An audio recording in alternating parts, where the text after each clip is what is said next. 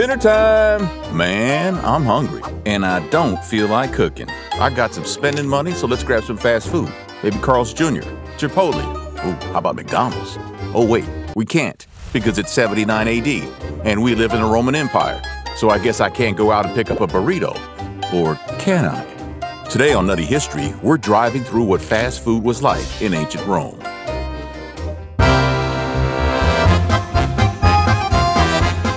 The Roman Empire, at its height, ruled over more than 70 million people and covered lands as far as what is now England in the north, reaching all the way down to Morocco in the south and across to Iraq in the east.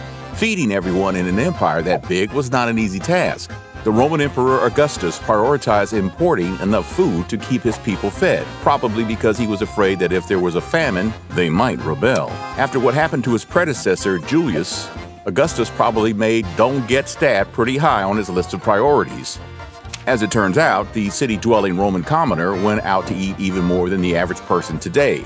Most Roman commoners would not own an oven, so eating out was the only way to get something nice and hot. And here's me 2,000 years later, just too lazy to turn my stainless steel oven on. To keep food on the table, many different products were imported to Roman cities from across the empire. Honey from Greece, oil from Spain, wine from France, and a super popular fish sauce called garum from anywhere they could get it. Garum was a salty sauce that was used in everything, and the production of it was actually vital to the economy of Pompeii. It's actually because of this one particular fish sauce, of all things, that we can confirm the date of the eruption of Mount Vesuvius. It was written that Vesuvius erupted in August of 79 AD by those who saw it. And an exploding volcano is sort of hard to miss. Analysis of the remains of garum sauce found in Pompeii, buried under all that ash, reveals it was made from a kind of fish that congregate only in the summer months, confirming the date in the ancient Roman accounts. Congratulations, fish juice makers! Your noble profession still contributes to the sum of human knowledge. So, fish sauce, figs, wine, bread, honey, beans, lentils, all these different foods, and a period of relative economic frequency.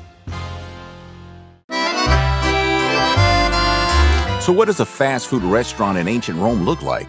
Well, they had a couple kinds. The first was called a taberna, a small stall with an oven attachment where you'd buy your food over the counter. This was basically a drive-thru, no customer seating, so you'd get snacks and light bites here. Here you could grab some wine, hot bread, or a fried fish snack.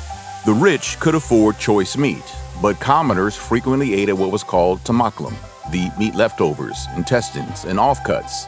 This gross assortment of ground guts was usually served in a sandwich, meaning that, taberna were basically hot dog stands, right down to not wanting to know what goes in the sausage. The second kind of food of Roman fast food was the papanai, a super cheap wine bar. Papanai were frequented by the lowest classes of Roman society, slaves and foreigners, and they served simple foods like olives, breads, and stews, plus, of course, the wine. The papanai were generally built near or within other businesses, so after grabbing a bite, you could indulge in some gambling or maybe pick out a prostitute. Really one-stop shopping. In ancient Roman literature, papanai are usually associated with vice and crime, though I can't imagine why.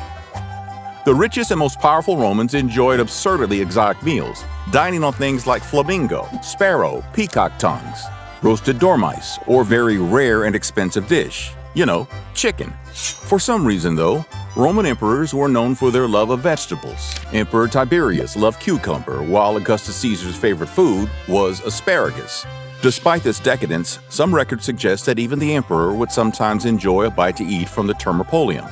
Let's see, I've got a Caesar salad for Caesar. Well, it's unclear if he went down there himself or if some kind of ancient Roman Grubhub existed.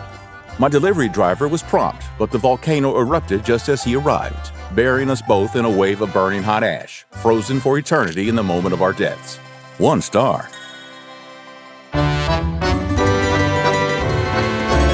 Though we only know about it because of a catastrophic volcanic eruption, the fact that the ancient Romans enjoyed their food in many of the same ways we do today, cheap, fast, and close to a prostitute, provides a living link to the past.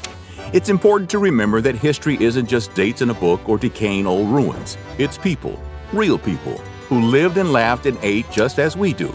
So the next time you're at Chipotle paying extra for your guac in your bowl, Think of that ancient Roman citizen paying extra for fish sauce on his intestine sandwich, and consider how you might have more in common with him than you have differences. For example, you both probably wonder if one tiny frickin' spoonful is even worth paying extra. So, what are you hungry for? Let us know in the comments where you'd be eating in ancient Rome, and what other fast food from ancient civilizations you want to hear about next.